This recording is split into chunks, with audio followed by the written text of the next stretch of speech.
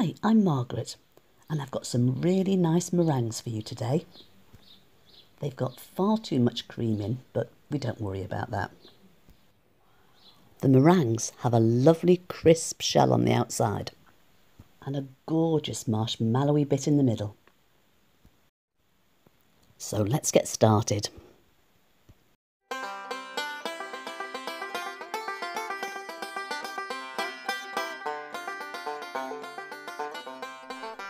First, mix the corn flour into the sugar. It's the corn flour that gives the meringue its soft, marshmallowy centre. Remember to use a squeaky clean bowl to mix the egg whites. The slightest bit of grease will stop them from whisking up properly.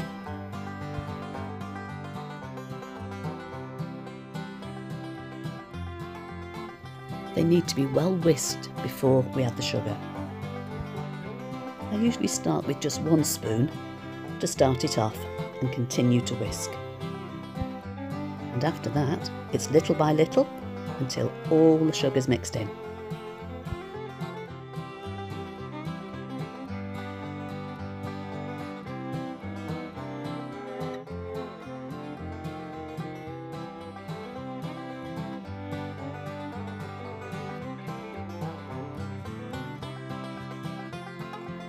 Then continue to whisk until it's lovely and shiny and thick.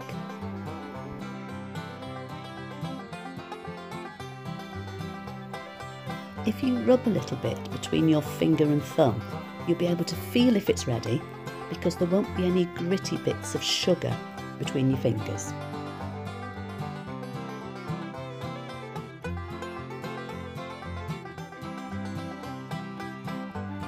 It makes a great glue for sticking your baking paper down.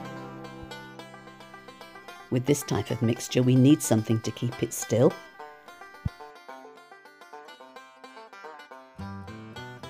I like to use a big spoon to make spoon-sized meringue pieces.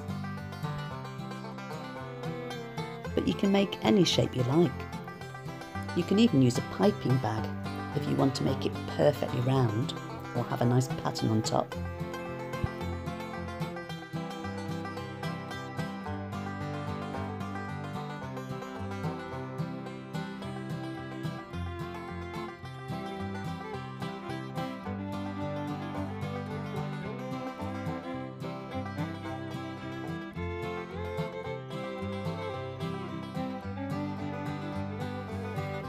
Once the oven is completely cold, you can take the meringues out and they're ready for the next step. I tend to leave them in the oven overnight and then do this the next day.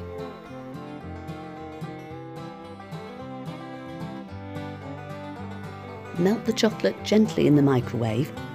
It's best if the chocolate's tempered because it will have a nice snap to it when you crunch into the meringue.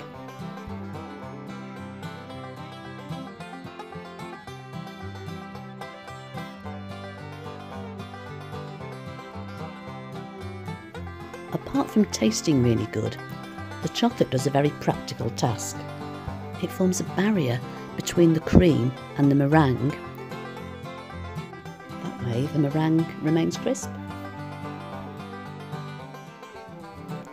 Now, when I'm doing that, I always seem to get chocolate on top of the meringue, no matter how hard I try. So let's make a drizzle on top of each one. There, now it looks as if it's supposed to be there. So we're very nearly there. The last thing to do is to whip up the cream. I don't add any sugar, but I do add a little bit of almond extract, which I think goes really well with this recipe.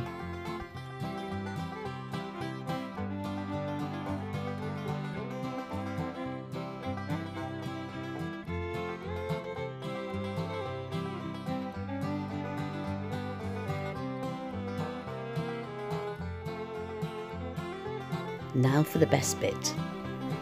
Once the chocolate's set in the fridge for about half an hour, we can put them together. I need to match up those about the same size.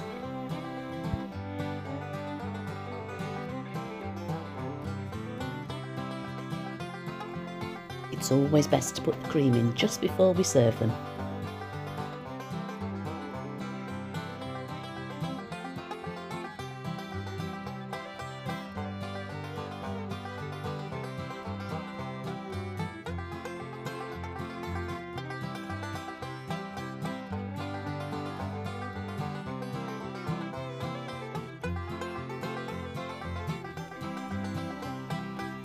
There we go.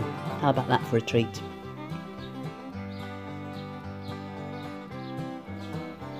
I always reckon that if a meringue is not messy, then it's not a meringue. I love the way it melts in the mouth and you have to lick your fingers because they're so chocolatey. Well, thanks for joining me to make meringues today. Have a great week and I'll catch you Monday.